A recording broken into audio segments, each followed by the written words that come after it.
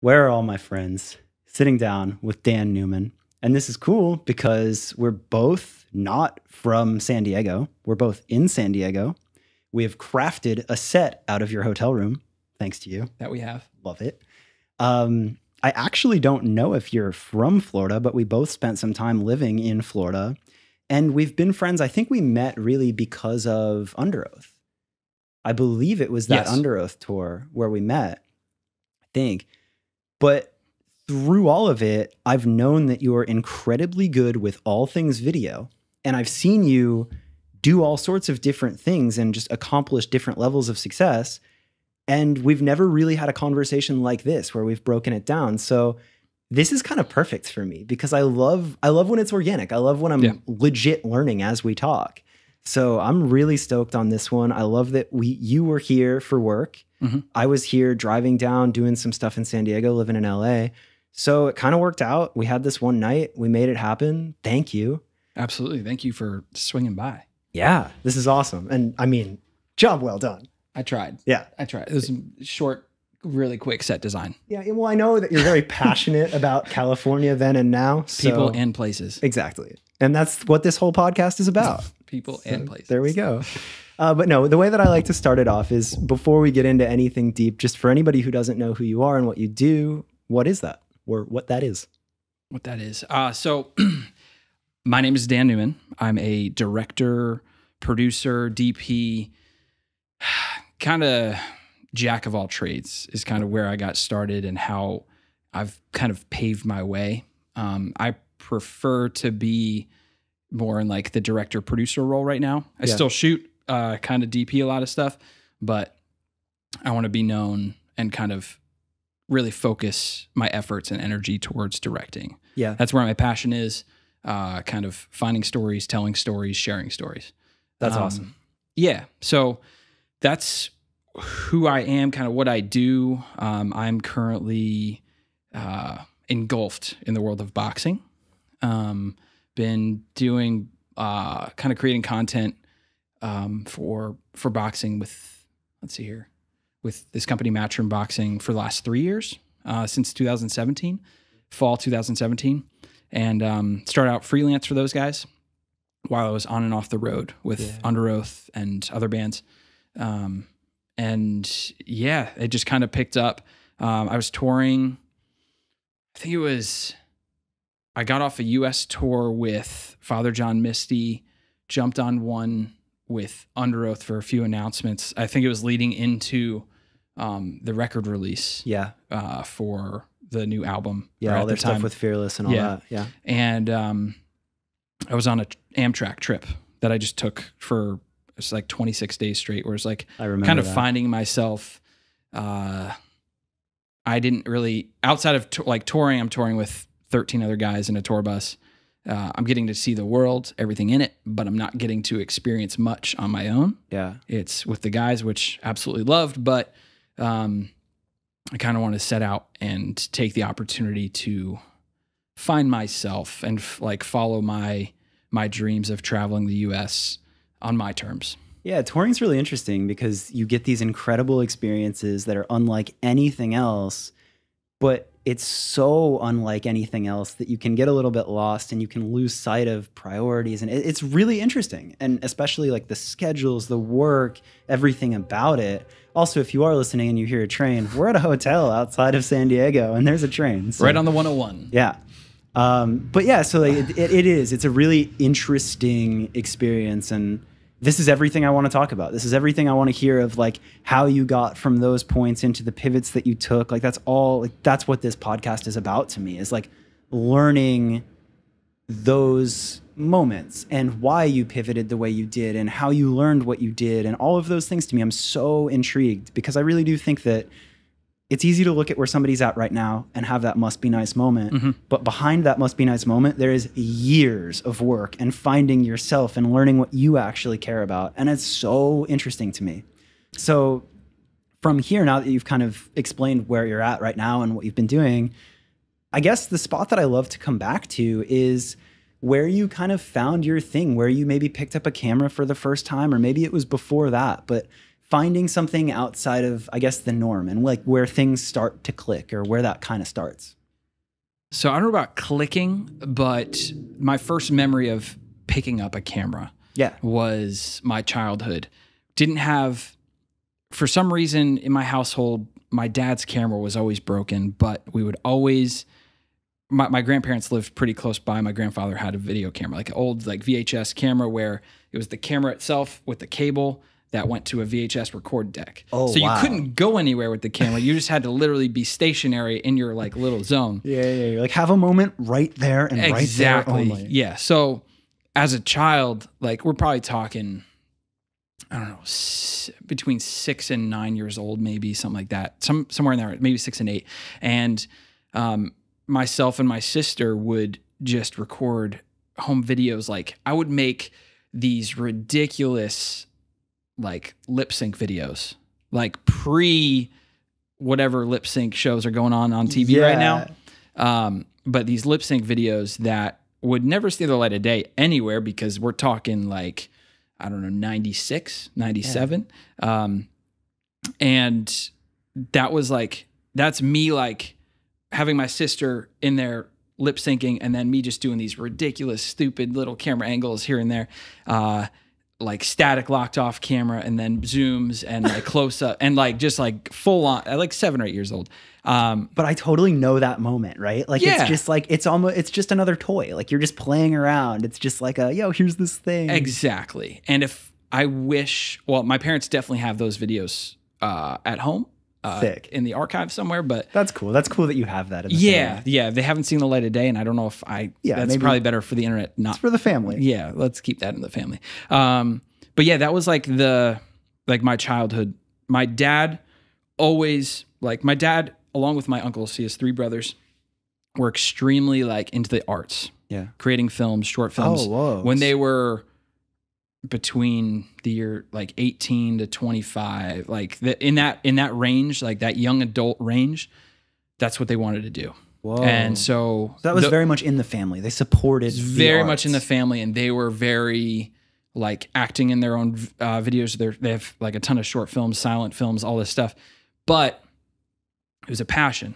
And like talking to my dad within the last couple of months here, you know, it's very like close to his heart, because like he never got to do what I'm doing, and he just blamed it on his lack of drive. He just felt stupid. So he's like, I'm not gonna like, I don't have it in me. I don't feel confident enough to go make video content, to not make video content. I say that content now but like he didn't think he could make it doing what he wanted to do, following his dream. Like he just lacked the confidence to like keep going and keep doing and doing and doing. So within the family, that was always a thing. Yeah. It was always around. Yeah. The arts, all of everyone kind of, my dad just gave in and did construction. Oh, wow. And that was like his thing. That's his lane. That's still his lane to this day. Yeah. I mean, as a father too, though, right? It's like you have kids, you have a family. You have to like take care of your family. I get it. Yeah. You can't, I would say I'm very lucky, very blessed to be doing what I'm doing right now. Yeah. And if it wasn't for my parents understanding that, I think they just saw that I had an opportunity and I could drop out of school. Yeah. And do something that my dad wanted to do. It was like, that's cool. Okay, let's do it. Yeah. Where was it that you were growing up? Small town called Albertus, Pennsylvania. Oh, okay. Town of 2,000. Okay. Yeah, so I grew up in PA. All right. Lived there until I was 24. Oh, whoa. So you grew up in PA. Yeah, grew up very small town syndrome, very bubble, very like, you don't know like what the world around you is. Like outside of that little town, you don't know what else is out there. Pennsylvania's a really wild place too, because like you have major cities, but then you even have like Amish communities, right? Like it's, What was the biggest major city, or like what were you closest to? Allentown, Bethlehem, which isn't even like massive. No. Yeah. Which were you in Bethlehem when we played Bethlehem? I don't know. Actually, I don't remember. I've definitely been through Allentown, Bethlehem on tour before. Yeah. We played at Bethlehem Steel at our Sands Casino.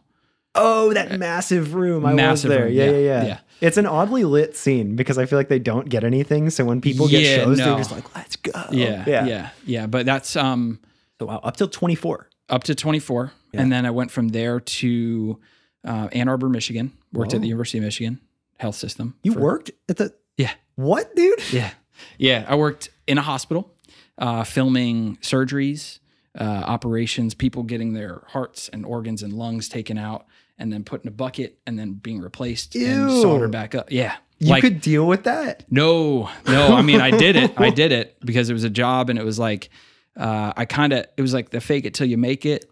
Like I was in Pennsylvania. I needed a job. I needed some sort of sense of security because I was freelance for so long, for like a year and a half, working for Mars Chocolate, and all that freelance work dries up. Yeah. After so long, like it's not a recurring thing. Like once you create the content, they'll sit on that as like a corporation. They'll sit on it for 5 years, 3 or 4. I might have missed a slightly important detail where I jumped around. Sorry. No, it's fine. I love this. But so you dropped out of school. Did you have?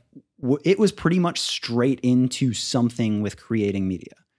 Like, did you have anything before that, or was it like high school into some amount of college, or like how did that go? As far as the transition there or how that started, I was in high school.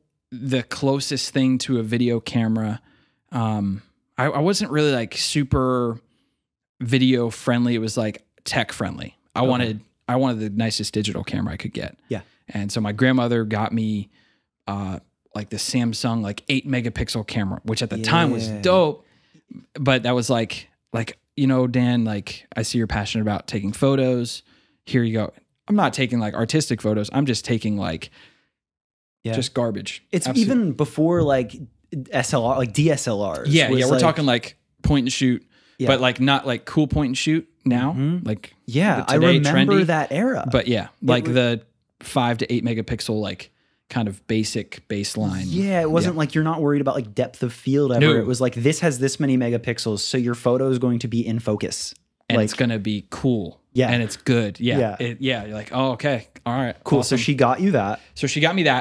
And that was going into 12th grade. That was like my like senior gift and I was like, okay, cool.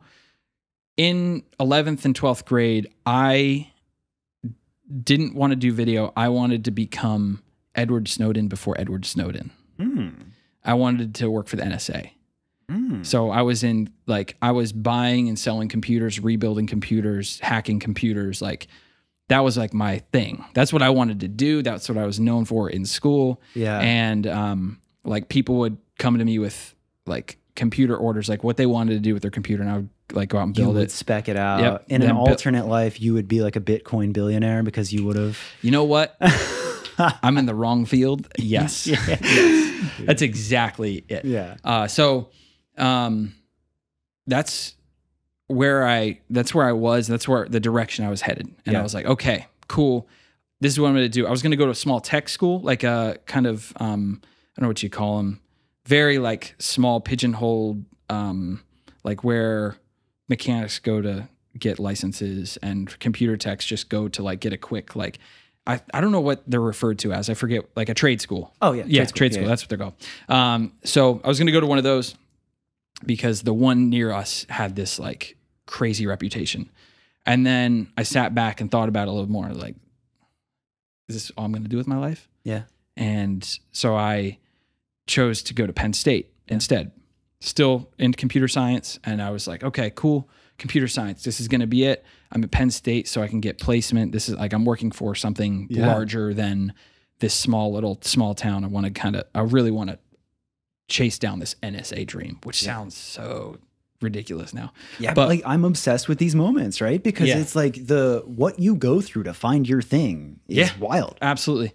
So within that, it was this wild transitionary period where I'm going to Penn State. I'm surrounded by, I went to a small private school as well in like grade school, K through 12. Yeah. So going to Penn State was my first exposure to anything like big. I was a private school kid too. It's weird because you're kind of sheltered. It's like so sheltered. Certain social skills you don't learn, and you don't there were so many things that I did not understand. Yeah. That's like social skills, how to speak with people, how to be in groups of people, how to handle yourself in even a party setting, not like raging party, but just like a kind of social get together. It's like, I don't know who to talk to. And if no one's talking to me, I get like I'm like super sensitive. Yeah. Or like, just like kind of like, like super self-conscious, like that small town vibe where you're like, I don't belong here. That's cool. I didn't realize that about you. And I think it's like a strange nod to people that did go to school like that. Like, I mean, at least for me, my parents wanted the best for me. It wasn't some bad thing that they planned, but like you talk to a lot of kids like that and it's a certain thing you have to break out of later in life. And it's like I think when people know, it's like, oh yeah, you made it out too. Like you figured it out. Yeah. I have that conversation quite frequently about like the people that can't get out of that. It's weird. It's hard. And it's like it is hard, but it's also an option. Yeah. And some people are just okay with that. And it's nothing to knock them, nothing against whatever they have holding them there in that comfort zone. Yeah. But I truly don't think that they can realize their full potential. Without. Yeah, that's an interesting, and again, like it's why I'm obsessed with this, right? Yeah. Like as the more you kind of learn other people can do it and find these things, it's like, oh shit, all right, cool. Yeah. So yeah. And that's, I mean, end of the day, that's kind of, I kind of want to lead by example with that. It's like, I can do it. I came from next to nothing. Like I grew up in a not wealthy household, like nothing great at all. And I just like had to kind of pigeonhole my way through life. But dude, I feel that so heavily. Yeah. So cool. So you figure out college, you're going there, totally different career path in mind. Where does that pivot happen where you go to filming surgeries and people getting cut open? So there's a big gap in between there, because even between then and like the medical field, it was being at Penn State, being around these people. Mm-hmm. I was part of like kind of the social events. I tried to get involved with like student government because that was like the only way I could potentially socialize with these people. So I was like, okay. So I got involved with the student government there at Penn State. And then they started having these events where like we would invite musicians or artists out. Like, okay, cool. This is interesting. I like music, but I've never had like access to music. So we invited, or there were bands coming in. At the same time, there were people on the outskirts, like friends of friends, that brought me to like shows with bands that I didn't know about, but they were local, and introduced me to them. And I was like, okay, cool. How can I meld these two worlds? So I'm like, it was more of just like hey, I want to throw you guys a bone if I can, somehow, some way. So I invited this band that I first saw live, like only one time, connected with briefly. I was like, hey, do you guys want to play at Penn State? And to them, Penn State, oh my, yeah. Like they're not playing big shows. Yeah. And I was like, the Penn State show wasn't a big show, but, and they were also like a hardcore like rock band. So I was like, if you can dumb it down and bring it acoustic, it'll appeal and people will chase that and listen, and I can probably get you guys more shows. So then they came out, did that.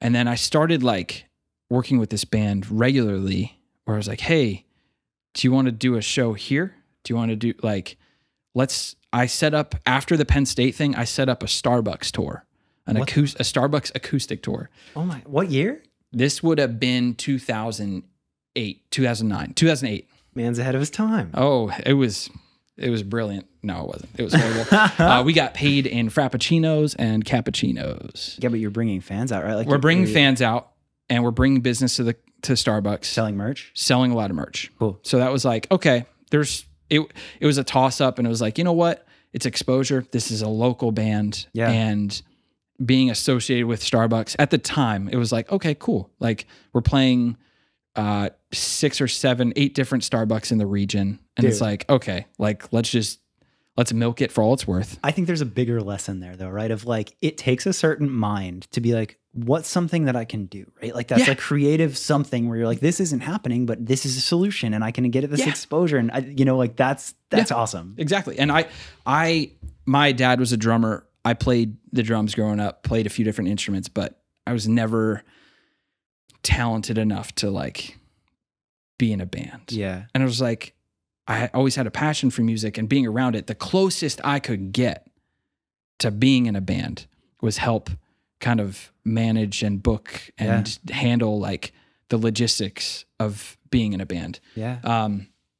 So I did all this Starbucks stuff, and then eventually we kind of snowballed into just working like I was like a part of the system with them. Yeah. And I started promoting shows, and I started like making my own like mini festivals, like 10 to 20 bands on a bill for $20. It's just wild to me because I've heard this progression of the story, and normally it turns into, so I started managing bands, so I started tour managing bands, so I became a promoter. But then I already know part of the story where you're filming surgeries. So this is wild. Yeah. There were a lot of different things that I tried. Yeah. And it's one of those like life lessons of like, try, and if you fail or if it doesn't work out, try something a little different, or like still like stay in your lane, but like you can veer off and you can find another way to still scratch that itch, pursue your dreams, find your passion, and you never know where you're going to end up. But that was kind of like, that was the vibe. That's amazing. Yeah. That was a year, 2 years maybe of my life, two or 3 years. I kept promoting concerts. I was involved with them. Man, it's pretty embarrassing. The people, I tried to become part of the band. Okay. And I can't believe I'm saying this publicly. There's certain people that know this, but I had such a strong urge to be in a band that I was like, I need to be on stage. Yeah. I'm going to play lights. Dude. I'm going to play lights. There are videos on the internet of me playing lights in a band and on stage, embarrassing myself, headbanging, like doing the thing without making a single sound. What year? This would have been 2010, 2011. I don't think that's embarrassing because I remember that scene and I remember the ridiculous things that would happen. You said there's a hardcore-ish band? Yeah. Oh, dude, yeah.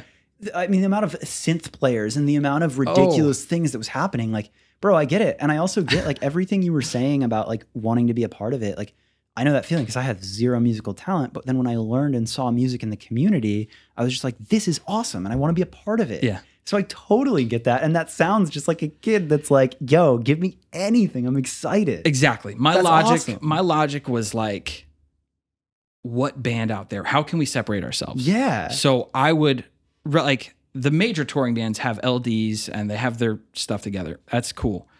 But for us local guys that are competing in the local market, trying to get the big shows, trying to stand out, because that's like the whole thing in the local scene is like, how are we going to stand out from the rest? We don't sound different. How are we going to sound different? We sound, and like everyone's got their own angle. Yeah. So my angle and presentation to the band and like being like us being us, it was like, yo, lights, let's do it. I'm going to spend like $1,500 on a lighting kit. Yeah. I have like DMX everything out. We're going to travel with haze because half these venues like on the local scale don't really provide haze for a local act. So I just went balls out and like, let's just do this. And then we banged around for a bit and it was like, it was cool. It got a little weird. And the dynamic with the band was like, some of the guys were like, dog, why are you on stage? And then the other guys are like, no, we like it. Like, this is rat. Like, yeah. He's like, and it was like the stage, like the energy on stage and the everything. It's like, okay, cool. And so I continue to do that. I show up in like band promos, like promo photos and stuff like that in the music video, AKA still not making a sound. The music video, there are no lights in this said music video that I directed. Yeah. And I was like, okay, all right, recorded. I was like, okay, I'm going to try another lane too while we're at it. I'm going to record our first LP or EP. Oh, so like, okay. You did the recording. Yeah. So I'm like, okay, I'm going to start a recording studio in my parents' attic. So I was like, okay, yeah, awesome. And then within that, I'm not going to, that's long-winded. Yeah. But did that for a bunch of local bands. And my whole thing, this is kind of the angle that I took. It's like when bands are in there, there's no one documenting. So let me film you guys while you're in here. Handling way too much, because if I'm recording an album, I shouldn't also be filming. Right. Because that's double dipping, and my focus is not on the music, it's on both. Yeah, but you say that now with understanding, but it's like, I get it. I get just like that excitement of like, how can I do this and this, this and this? I fucking get it. Any little thing I could do to get more involved or contribute to the greater goal, the greater mission of like getting this band out there was like okay, like how can I share their story, whether it's music, like through the music, recording the music, filming their story. That was pretty much the lane and avenue I wanted to take. And the EP came out and it was garbage. I did not belong recording music, but for what it was okay. And again, back to what you said though, is just like, you kept trying. Like it was just like, sweet, this is a slightly different variation, but it still fulfills the goal. What if I try this? That's awesome. So I did the music thing, and like started filming that content for them and created these videos for those guys. And it was more or less like that carried on. And then eventually the band didn't really dissolve, but like there were member changes, and then there was like kind of like it faded. And at the time I was getting married, now divorced, but I was getting married. And then it was like, okay, I was going to school as well. Still, I transferred from Penn State. Sorry. I'm like all over the place. No, dude, you're good. Amidst leaving, like I was at Penn State when I was getting those guys' shows. Within the transition of like wanting to do a recording studio and film the bands and like promoting shows, I transferred schools because I realized like, this computer science thing, like I want to be in the arts, like the NSA dream, like the Edward Snowden stuff. Like not for me. I can't, like cannot compute. I'm like, okay. So I transferred to a small school just outside of Amish country, Kutztown University, in the cornfields of Pennsylvania, and went to school there for electronic media and fine arts. So it was like broadcast, TV, and radio, as well as fine arts being photography, short films, like kind of like just learning like Premiere, Photoshop, how to use a DSLR to film videos and stuff like that. So that was the lane I was going down, simultaneously working with the bands. Like the band life was outside of school, extracurricular, like doing my thing. You stayed busy. I was busy. And I used the school equipment. Oh, smart. With the band stuff. Smart. So I was like, okay, I can make use of everything, all my resources. So going into my senior year of college, I did some videos with this YouTube kid. His name's Dustin Tavella. He's in LA. Actually, he was in LA for a while. I think he's in Texas now. But at the time, I got asked to do like a jingle for Chick-fil-A. Fucking sick. Yeah. And it was like, I had connections, and it wasn't like, wasn't great. But they were like, hey, can you like make a video for the spicy chicken biscuit when it comes out? Because this was like pre-spicy chicken biscuit. That's the timestamp on this.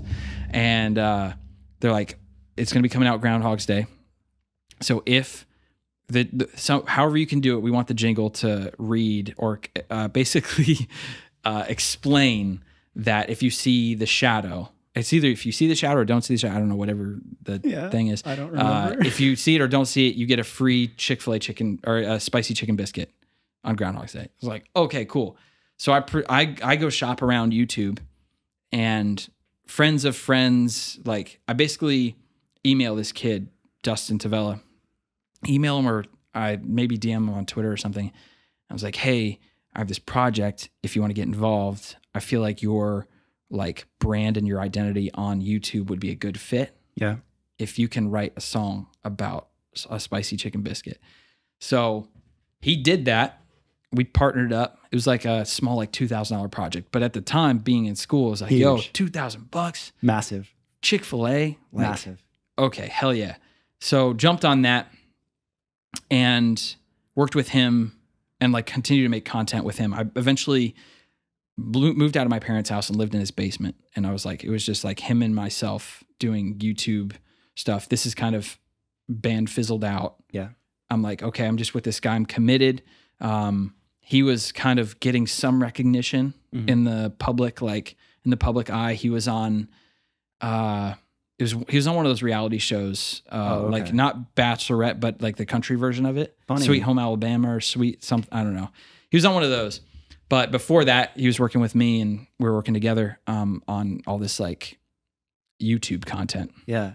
Before it is what it is, the animal that it is. Exactly. And what happened from there was building this content. I kind of created a relationship with his manager, and his manager was a director producer from Texas, or so I thought. Right.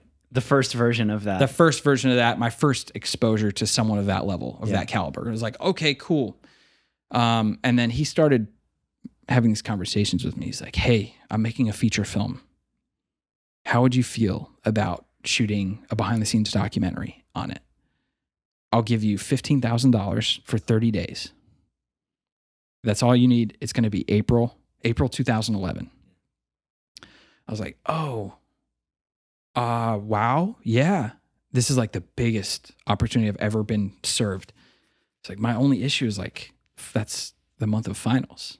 So I don't like, it's school or this crazy dream opportunity that just landed in my lap. So brought it to my professors and they were like, Dan, you're an idiot.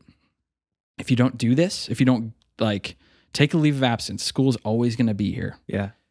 Jump at this opportunity. The kids around you are starving. Like they're like, this is what everyone's out for. Yeah. And if you're getting handed this before you even graduate, please take it. Yeah. Please. So take a leave of absence. Yeah. Slowly but surely, stop hearing from said producer / director week after week. And I'm like, oh boy.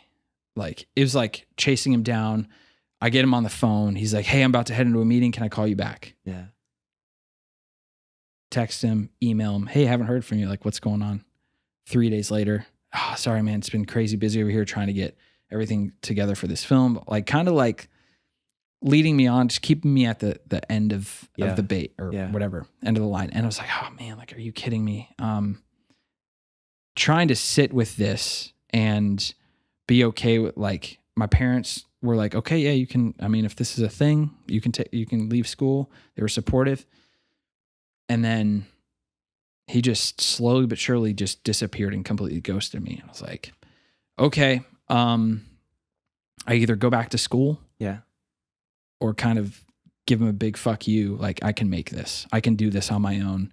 And with or without your 15 grand, I'm going to prove my worth without having a college degree. Yeah. Wow. So that's a moment right there. Yeah. It was a big, like, I was hurt. Yeah. And I was like, how, this isn't cool. This isn't okay. Yeah. I don't like, just at least communicate with me about it. Yeah. Like, as like in the role I'm in now, it's like communication is everything. It can go a long way. So it's almost like that taste of the bad gave you enough of like a drive to be like, fuck this, I'm going to go do it. Right. Yeah. Yeah. Yeah. So I spent the next year, almost like year to the day, basically, of where this leads into. Yeah. Making YouTube content, making content for people that I shouldn't be making content for, but like literally anything to pay my bills. Doing it. Just surviving. Yeah. Going freelance, full-time freelance, making music videos at $200 a pop. Yeah. Like whatever pays the bills, shooting weddings. Like I wasn't above anything at that point. It was like taking work, making work, kind of getting creative with it, promoting concerts, like doing shows and stuff, like whatever I could do to find my lane. Yeah. And, with that, it was a year to the day I got a call from, or an email from my aunt, who was a VP of this, like, an agency that she was like responsible for, like, when you walk into a store, this is where they place this item. Yeah. Because it's going to get the most hands on it or most eyes on it. Oh, yeah. Like so the strategic layouts and all that. Yeah. Yeah. So she had a relationship with an agency that handled and managed Mars chocolate, which is like M&M's, Snickers, Twix. Yeah. Yeah. Like, she's like, Dan, I think it'd be a good idea for you to sit down with these guys. Yeah. I scheduled a meeting to New Jersey, go to PF Chang's this date, this time. Yeah. They'll be waiting for you. Yeah. Let's go. Let's all go out to eat. I was like, okay, like, sure. Yeah. So I go in there. I go to PF Chang's in, I don't know if it's Elizabethtown, New Jersey. I think it was like somewhere out there. And sit down with these guys. They got an iPad out. They're watching my stuff. I had never met them in my life. I sit down. They're like, so, love your work. I'm like, oh, okay. Like, I don't know who you are. Like, I didn't know who they were, their relationship to anything. Like, how would you feel about, well, at least at first they asked me, do you have a passport? Yeah. And how soon can you get your immunization? Like your like shots and everything. Yeah. Like, I don't have a passport. I can get it as soon as possible. I can go get my shots as soon as possible. What? It's like, well, we want to send you to Indonesia in 2 weeks if you're up for it. I was like, okay. So they wanted me to shoot a documentary, or kind of like a featurette, kind of just gather content in Indonesia on the cocoa farmers. Oh, wow. For Mars chocolate, like Cool. where that's sourced. Yeah. So the factory's out there. This was like, I went May 2012. Yeah. The meeting was in April 2012. Yeah. April 2011 was when that film was supposed to happen. Yeah. The Mars chocolate thing was 3 days. The feature film was supposed to be 30 days. Yeah.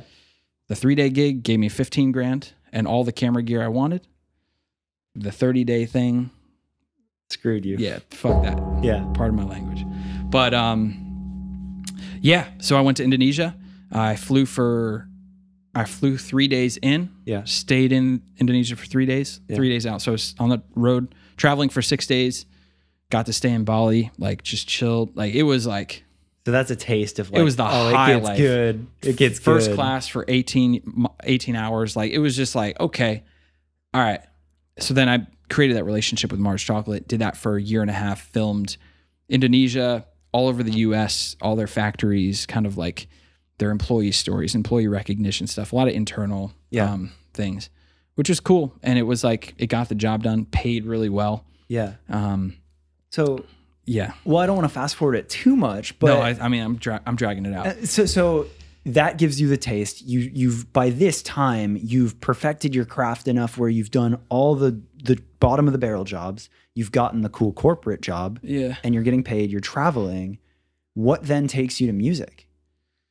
Where do you get involved in music? So my involvement with music was when I was still at Penn State. Like that's kind of where it started. Yep. And then I put that aside to do this like Mars Chocolate thing. I was still kind of dipping my toes with bands and doing music videos, a little higher product. Like I think I got my first label music video with Lorna Shore.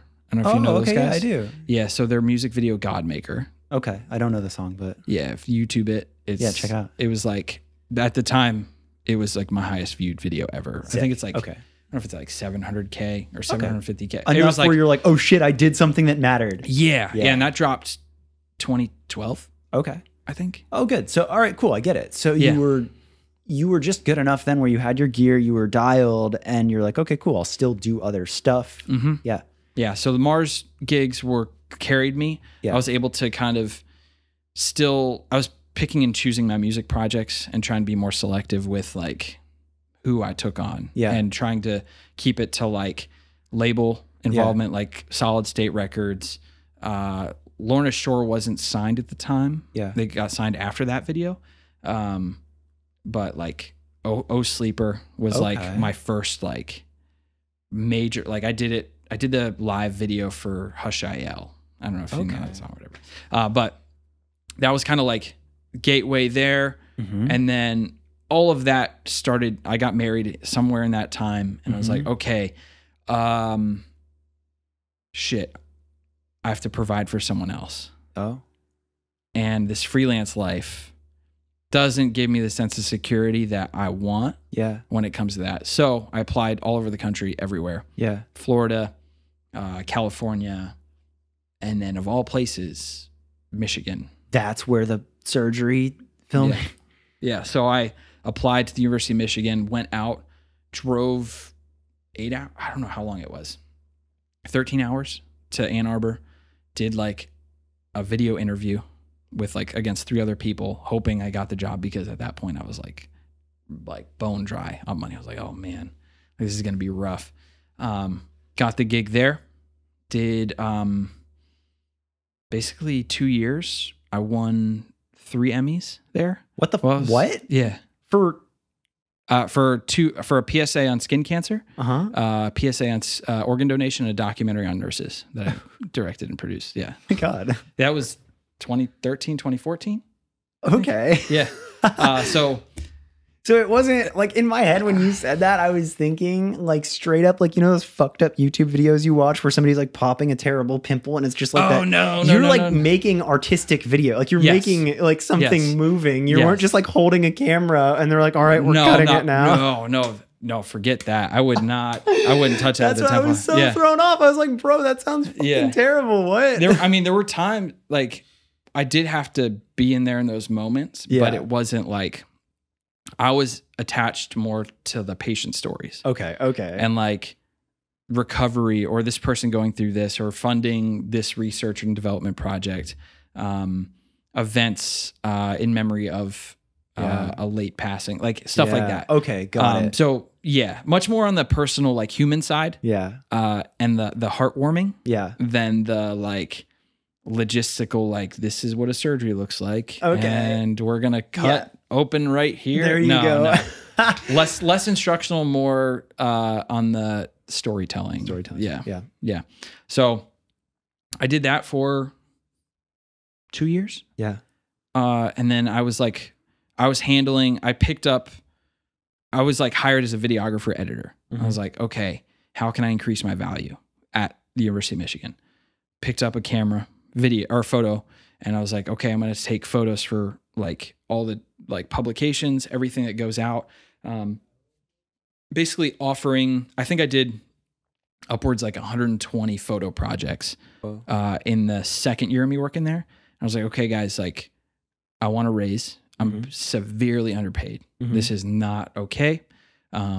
Here, this is X, Y, and Z, why I should get paid more. Yeah. I want this kind of raise. It wasn't asking much at all in the grand scheme of things, but it was like, I deserve it. Yeah. And if this person's getting paid this much, and I know that, I'm doing 10X. Yeah. Why? And like, please. And they're like, oh, we'll think about it. We'll talk about it. Yeah, it definitely looks likely. Definitely looks likely. And then at this point, I won the 3 Emmys, and I was like, okay, like nothing's happening. Y'all aren't like doing anything about this. These are the first Emmys you guys have received within this department. So I'm going to dip. Yeah.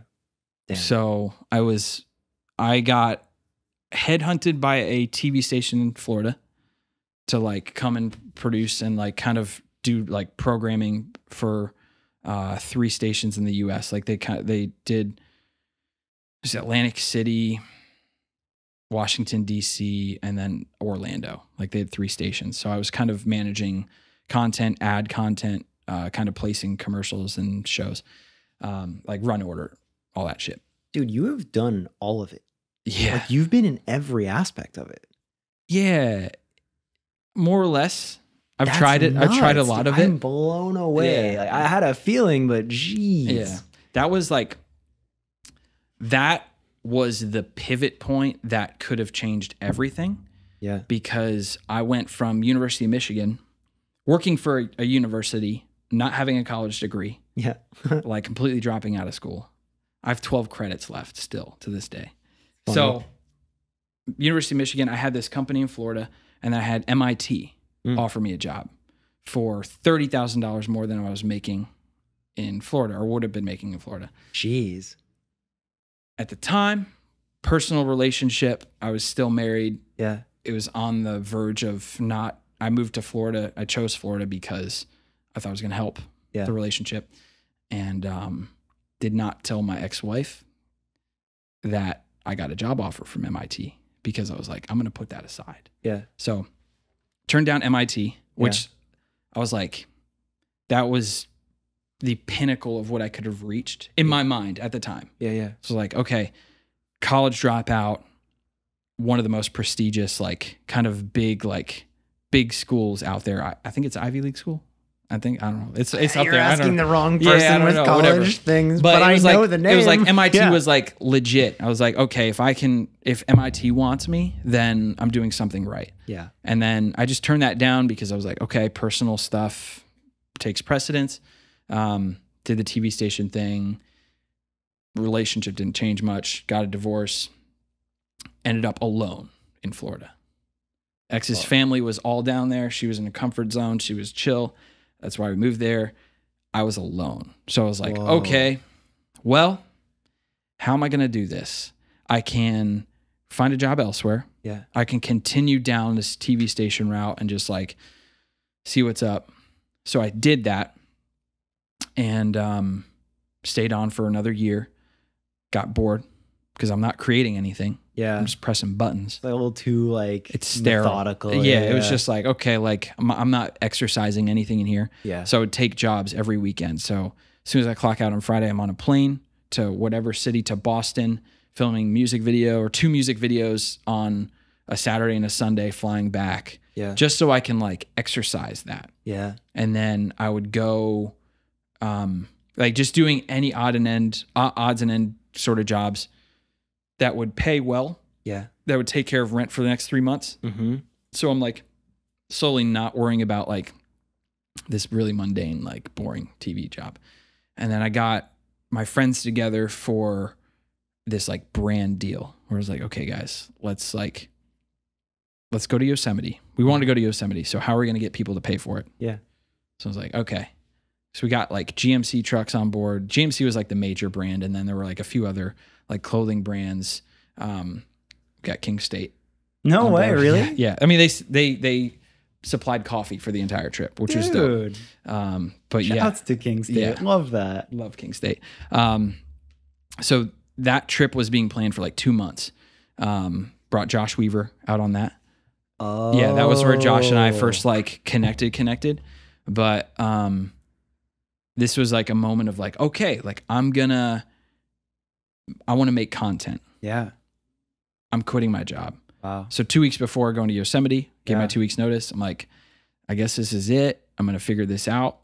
That gig carried me through for a little bit, started picking up other stuff. And this is where I not really transitioned back into music, but I was like being around the Tampa music scene. Yeah. I was like going to shows. Yeah. Filming shows for free, just getting on guest lists. Yeah. And I was like, okay, I'm going to turn around a video for you the next day. It's just going to be like a full song. It's like, here, cool. Or do like their whole set, but each different song. Yeah, like just like completely over deliver. Just like be the friend that comes that out was, and just be like, hey, by the way, here's this. That was the goal every time, is like where they just don't expect what I'm going to hand over. You know, I'm realizing just in everything we've talked about just now is like, I think I kind of painted you wrong where I thought you were so deep in music, but you've had so much background outside of music. You've done so much outside of music. Mm-hmm. You've come back to it. You've done bits with it, but like Yosemite, all the stuff you've done with Hershey, like doing like medical, like all like you are legit, like just a director producer. Like it's not a specific lane. No. I think music ties it all together, and it's been the constant. In my life, as far as kind of carrying me and kind of like just skipping through these different steps, and like I'm always coming back to music somehow, some way, some involvement somehow. And I mean, it just ended up like, I won't say falling in my lap, because I definitely pursued things and like chased things down and saw opportunity places. And I was like, okay, how can I take calculated risks that will benefit me, but also give whoever I'm working with a benefit as well. Yeah. And that's where like going from Yosemite, I went and did my first tour with Carol Hood, which is like Tim, Nate, Reed. Yeah. And it was like, this was their first tour. So there you have it, Dan's story. As you could tell, there was a lot that I didn't know. I was blown away by everything that he's done and been through to get to where he's at now. I feel like that's a really cool thing to hear for anybody chasing that. Again, like I said in the beginning, if you made it to the end of this and you liked it, send us a message on Instagram. Let us know. Share it with your friends. That helps me so much. If you want to leave feedback, if you want to subscribe, all of that is the most helpful thing you can do, and it's really appreciated. It was either, no, so it was Atlanta, there you go. Day I'll be 2. back next week with another episode. Prepping, like setting up. Tim's changed his guitar strings. And he's like, yo, that video, dude. How would you feel about coming on tour with Under Oath? We're going to be coming back. And we're going to be doing a tour with Bring Me the Horizon. I was like, he's like, I'll send the video to the guys, like these updates. And like, if they're down, like, let's talk. Like, we'll for sure like make this happen. Like, we're going to be touring in the spring. I hear it in Tim voice. Yeah. Yeah, dude. Yeah, totally. And it was one of those, like, that was the calculated risk moment. And like, granted, like having a good relationship with those guys going in and kind of didn't really know them on a really super personal level. Yeah. But enough where I garnered enough respect and I had enough respect for them in their personal space where it was like, okay, I can kind of like, I know when to have a camera on or off and make sure like everything, and like paint everyone in a good light, but also be on vibe, like be on point for Carol Hood. Cause Carol Hood has a specific look and energy and like air about them. So, as long as I could provide that, which is what I did, I was like, okay, this is a step in the right direction. Proving my point, proving my worth. This is all out of pocket, but it's all coming back tenfold at the end of the day. Like if I can make an impact with these videos, I'm going to get tours on tours on tours. I mean, again, that lesson there is amazing to me because I just assumed y'all were boys from day one, but no, like you're just like, you've done all this corporate work, all this stuff. You're showing up in Tampa, like you're just making it work, filming shit, over delivering, going out in your car, doing this for free. And that's a humbling experience, having gone from getting paid in corporate stuff. So like, again, I'm blown away by the ebbs and flows and like the pivots that you've made. Like bold pivots at times, which is nuts. Yeah. So you do that, you get the Under Oath gig. And then while we're on the road, there's conversations happening of like studio, album. And then I'm filming all this behind the scenes content. And it's like, okay, well, this would be cool to use in a documentary down the road. I would love to film like the studio documentary. If you guys are interested, I don't know what that looks like. I don't know, like timing on that. And then like it went from Bring Me the Horizon tour to, I don't know what tours after that. There were like one-offs here and there, like festival shows. And it was kind of just snowballed into this like constant, like I'm just Under Oath video guy. Yeah. Like I'm producing all Under Oath content. Yeah. And then it became like the documentary, the studio documentary conversations just stopped happening. And it was just assumed, more or less, kind of. And Fearless was involved with that and working with those guys. And then it was like starting talking about budgets. And then find myself in the studio with them for 2 months, for 60 days. 2016? I think it was 2016. Right around, they probably, 2016, 17? No, I think it was 2017. Yeah, maybe 17. I think it was 17. Yeah. It was, and I don't know, it was around there. Right about that. But I was in the studio with them for 2 months. While I was in the studio, I met people on the road. through Tim, through these other people. Yep. I met Father John Misty's manager. Ah. And I was with him in Boston. We were out one night and it was just like, okay, cool. He's like, I'm going to be using you someday. Like, I'm going to hire you, like, for sure. And I was like, you hear that all the time. Always. And it's like, okay, sounds good, man. Look forward to hearing from you. And then all of a sudden, I'm in the studio. I get an email from this guy. I'm like, why do I know this name? It's like, yeah, Father John Misty's going on the road. How would you feel about like producing content for him for like 2 weeks? Like doing like full song, like music videos where like 4 camera setups, more like behind the scenes stuff. Just basically we want to try and up all his content and kind of, it was for the Pure Comedy album cycle. And I was like, okay, yeah, sure. So I'm going from this, like one of my biggest projects being the Under Oath documentary, off that straight onto the road with Father John Misty. Yeah. And then Father John Misty turned into another band, Lucius. I don't know if you know Lucius.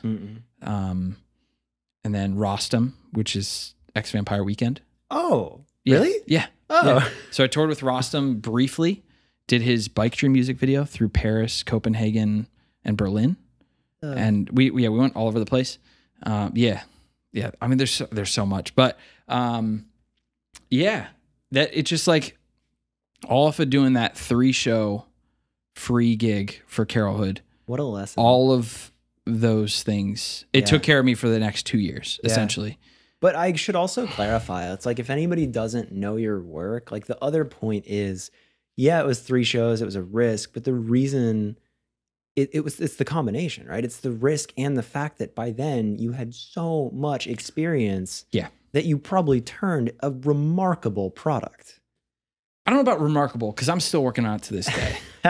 And like, I can't like, I'm to this day, it's like, I need to be better. I need to get better. There's always something I could be sharpening, whether that's my storytelling, whether that's my editing, whether that's finding my stories and the angle I take on, you know, or listening more, even listening to when people are speaking, and just being more present. Oh, I struggle with that, man. Yeah, I struggle. Like, there's so much going on, and I'm always juggling so much that I lose track, and I can't like in one ear out the other, over my head, or I miss a moment, anything like that. So there's always something to be working on. Yeah, totally. But I mean, still to the point, like I do think that at least by the time that I saw your work when you were doing the Under Oath stuff, like it wasn't just some kid following a band with a camera. Like that shit felt cinematic. That shit, felt, you know, like really like to me at least, I didn't see the Carrollhood side, but by the time that I was looking at your stuff with it wasn't much different. Yeah, like it was a story. It wasn't just a camera following it. You were telling a story, and that to me is cool. It's like not only did you take a risk, you backed that risk with talent, and I think that those two are important. Yeah, I mean it was something. I don't know what that was, but yeah, it was. Yeah, I mean you had a product that you refined, and you did something very beautiful with that. And that explains that ties so many pieces together for me. And I'm so blown away. So then, and I wanna, there's still so much I want to say, but I want to keep it within somewhat of a time frame. You had a pivot again where you did all this incredible stuff with music, even more so that I didn't realize. You just told me. You did the Amtrak trip, which is a personal thing that you just, tell me that briefly. So I was like, I want to travel the country. Yep. I wanted to do it not by car. I was in a tour bus at all times. So I was like, okay, what other way can I do it? Taking a plane all across the country to all these different cities would be really expensive. Yep. So what's another mode of transportation? Planes, trains, and automobiles. I took the train route, and I was like, okay, Amtrak, what options do you have? And I found like this, it was a 30-day train pass. Oh, no shit. Yeah. Oh, where you can do like 12 segments, meaning like stop and connect in different cities. So I had 12 stops over 26 days. Cool. Yeah. So I was like, okay, this is going to be fun. I'm going to do like a daily vlog series. Yeah. And I went in it was like $700 for the ticket, which is like the price of a like cross country flight. So it was like, That's amazing. Easy, no brainer. I don't need a place to sleep. I'm going to sleep on the train. I'm going to link up with all my friends across the country. If I have a place to stay, I have a place to stay. If I don't, I'm sleeping on the train. Or I'll pay $40 a night at a hotel. Like I just kind of wanted to like live it and be in it and not be like in a bunk or in a nice hotel or anything like that. I just kind of wanted to experience the country for what it was. Is that all somewhere? Is that still YouTube? Yeah, it's there. Amtrak Across America, Dan Newman. If you search Amtrak Across America, the SEO is kind of shit. But I'll link it in this. But yeah, it was. I think there's a playlist. Like it's either 17 episodes or 11 episodes. Yeah. I don't know, something like that. But I remember like as you were doing it in real time, I was like, this is cool. Like it was a fun adventure, and it was cool to watch somebody break off, and it makes sense now because you weren't just music. I've always been doing these things and telling these stories. So that's awesome. Like you did that. Yeah, it was a good time. It was like a good exercise of energy. Yep. Creative energy, but also like seeing the things I've wanted to see, like going to Albuquerque, New Mexico, and like doing my own Breaking Bad tour. Yeah. And just like going to every single shooting location, like that was everything to me. Yeah. So I had to do that. But yeah, while I was on that trip, I got a phone call from this boxing company that I'm working with now, Matchroom Boxing. And at this time I was doing some freelance stuff for them. Yeah. But this is like, hey, we're going to open up shop in the US. We're going to have like headquarters there, Manhattan. Right. How would you feel about moving to New York? What would it take? What would it cost you? What does that look like? Full time. Like, and I was like, I'd quit music. I'd do everything, whatever it looks like. Yeah. Let's talk. Yeah. And then I spent that was like halfway through my trip. That was on the leg between Flagstaff, Arizona to Chicago. Yeah. And I was like on a 3-hour delay, got the phone call. It was like, oh man, this is kind of rock my world, but this is the change I need to get to New York City. I've always dreamt about moving to New York. Wow. Somehow, some way. Wow. Dude. I was like talking about doing that when like before I got into touring with music and stuff. Whoa. I have a friend, Justin Bettman, who's in New York, celebrity photographer. Do you know him? Dude, he does those really cool portraits where it zooms out. Like he'll set these crazy sets in New York City. Yeah, he did the whole iPhone 11 campaign. Yeah, dude. Yeah. That's my homie. Oh my God. I met him through El Macias at, it was the Annenberg Space for Photography. Justin. Yeah, dude. Huge shouts. That guy's amazing. Yeah. You should have him on the podcast. I should. You should. Yeah, he's great. His work is amazing. He's over in LA a lot. I think he's in Costa Rica right now. But he's like, when I was in Florida working for the TV station, my weekend trips, if I wasn't working, I would take $150, $200 flights to New York City to work in a coffee shop and meet with Justin, just to like pick his brain.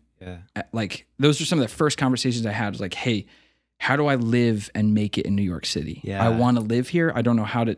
He's like, just keep working your day rates where they are now with the bands and the music and whatever you're doing. Like they should be 10x. You should be making $5 to $10 grand a day. Yeah. You would make $5 to $10 grand a day here if you're doing what you're doing now. Right. I was like, man, like how I just couldn't figure it out. Well, that's hard too, right? Because you say that number and like in certain industries and realistically, that's fair. That's what it should be. Mm-hmm. But then you and I both know like most indie budgets, we know most music budgets. So it's like you hear that from a dude who's making it and it's like, I can only imagine that you're like, yeah, must be nice. Like it doesn't, I can't imagine that was a real thought. Yeah. I mean,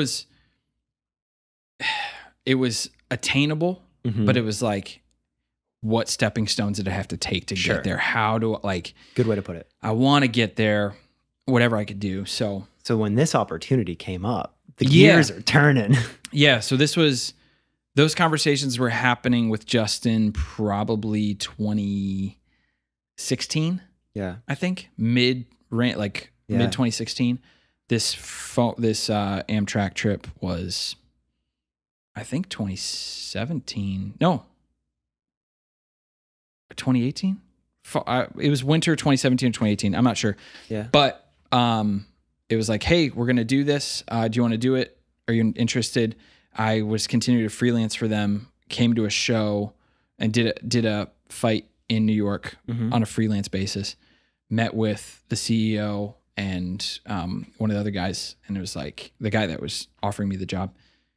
And they're like, how do these numbers sound? Can you do this? Would you be interested? Let's lock it in. Cool. Okay. All right. Yeah. Deal. So then I finished out my touring obligations. Yeah. Wrapped up with Under Oath in Europe. Was working on a wine documentary like right before Europe. So did wine documentary, went to Europe for 2 weeks, and then came home, had a day to pack in St. Petersburg, and then on the road for 2 or 3 days, started my first day in Manhattan. July 7th, 2018. Wow. And since then, full-time, full steam ahead. I've been working with these guys, been working full-time for Matchroom Boxing now, whatever year it is, 2020. Just got into the 20s, baby. Year and a half, almost. Year 7, I don't know, something like that. But so now that I understand your story, dude, I'm actually blown away because it makes so much more sense now. And the fact that you're so capable of doing anything really. As a creative with where you're at now, like, is this checking a new box? Like, what is it like now to be doing this? Cause like you were telling me how much you've been traveling and you're kind of telling a different story, right? Like you're getting to learn these fighters. You're getting to spend real time with them. You're getting to make like all of this different content for them and you're living in your dream city. Yeah. So this is a totally different avenue than what I had ever imagined. Yeah. I live in New York City. That's my mailing address. I live in an airplane, more or less. This month alone, today's, I don't know what day it is, the 20-something, I don't know. 20-something, yeah. 2020 so far, I've close to, I'll wrap up the first month of 2020 with like 18,000 miles flown. Yeah. I will have been home for 4 days total for the month of January. But being with this company and on the road and like traveling, I'm telling all these stories. I have access to people that not many people have access to on a level at which I have access, like where it's like I'm in these fighters' homes with them, having breakfast with them, filming them, eating breakfast, and them bringing us and showing us their car collection and like just like little things, little experiences where it's like, yo, like there's a human side to everyone, including these world championship fighters, these guys that are like otherworldly to the general public. So I've found that I wanted to, my route is just like telling these stories and sharing the human aspect. Yeah. And kind of humanizing them to like where even someone like Jake Paul, who's going to be fighting next week. Yeah.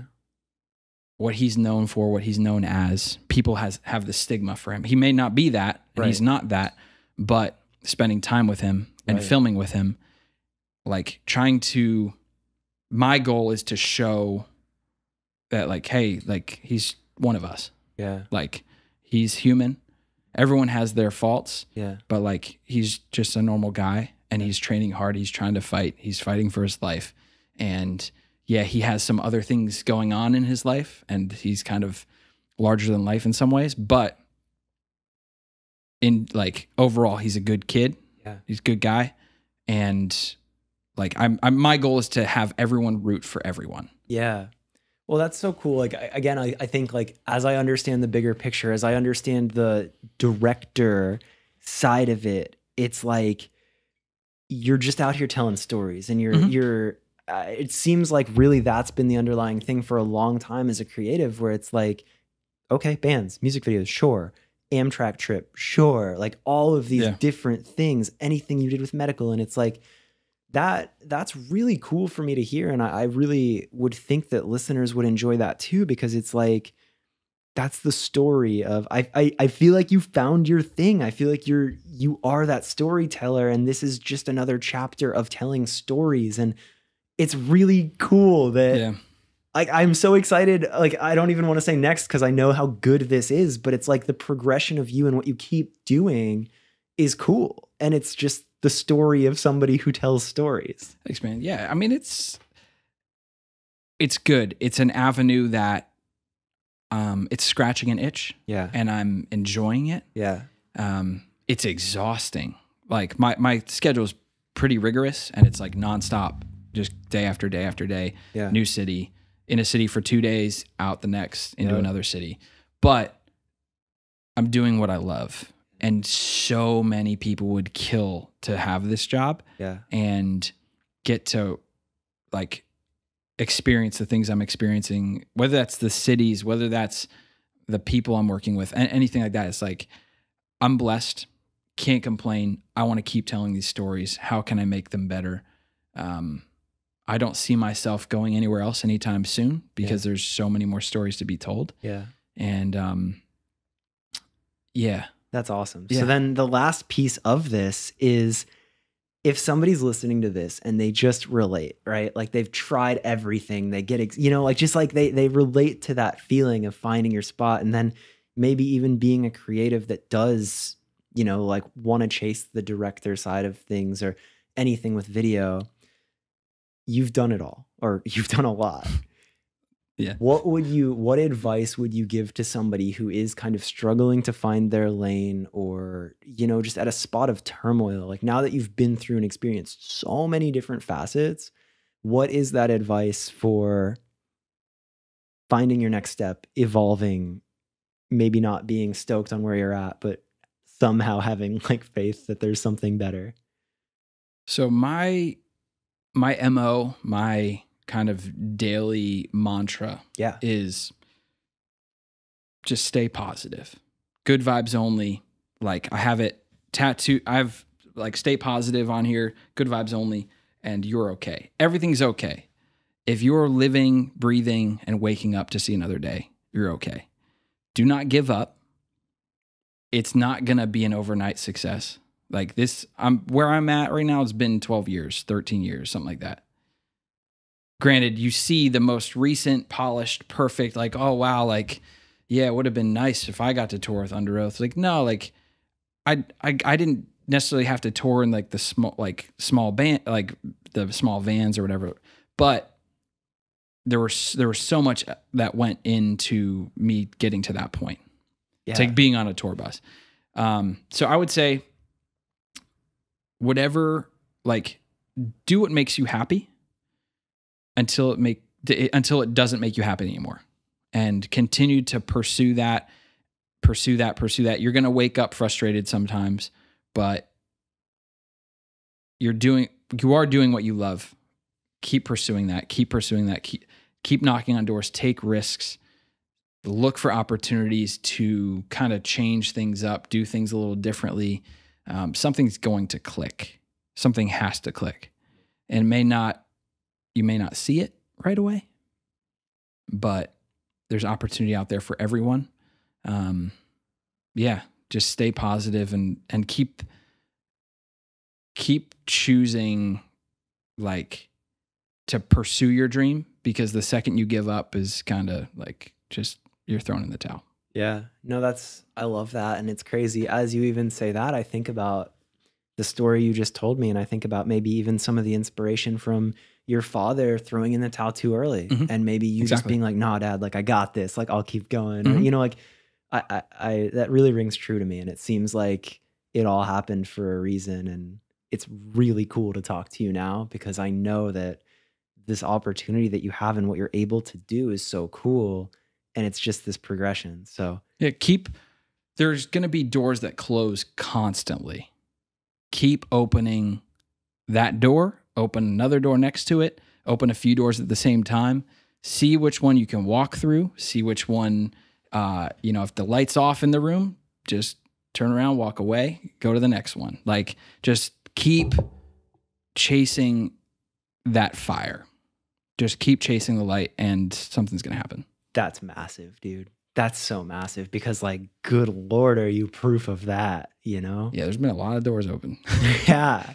But it's cool. It's that is so inspiring to me, because it's so easy to give up. And there's so many of these things. And like, you've had it, right? Like you've had these jobs where it's like, cool, this is cushy, this is good. And you've changed it. And you've had to open new doors, and you've had to have that persistence. And it's just that, to me, I'm obsessed with learning about that, because I think everybody that has success has to go through that. Yeah. And I just love hearing those stories. So fucking thank you. Yeah, absolutely. I mean, there's a matter of like within each of those stories and chasing each thing that I went through, and I wouldn't say I reached a pinnacle with much, but it was kind of like I capped I felt like I capped with Under Oath. It's like, okay. And that's what really made me comfortable with opening another door. I was like, okay, I don't know if boxing is it, but there's a very bright light. It might be. I'm seeing New York City. I'm living in New York City. Yeah. And I'm getting to travel the world. Yeah. And share stories. Yeah. So I'm going to keep going through this doorway, and yeah, but bro, I digress. That's amazing. Thank you. Like, for real, Absolutely. This was so cool. Thank you for taking the time. I'm so glad Thanks we were for coming able to San do Diego. this. Yeah, exactly. And I really do appreciate your detailed insight on California then and now, the people and the places. People and I the feel places. like you did a great job explaining California in this. I mean, that's what life's about. Cali vibes, baby. Cali vibes. Amazing. Thank you, bro. Absolutely. Do you address camera, or is it like, do you address camera off the top at all, or is it just a matter of like, camera's not there, that's a person that's in the room that happens to be. Yeah. Okay. What's that term, is address camera? Well, yeah, like you're like, I would be addressing camera right now. Oh, you I see. break the fourth wall. Oh, I typically haven't. Okay. I have not addressed cool. camera. No, that's good. Yeah. Okay. So good to know. Yeah. Not addressing camera. Yeah. No. For so the then entire we just thing. Yeah. I'm exactly. Okay. Cool. A fourth wall. I see. We're all of a sudden in this world, and then we're not, and now we're breaking the fourth wall.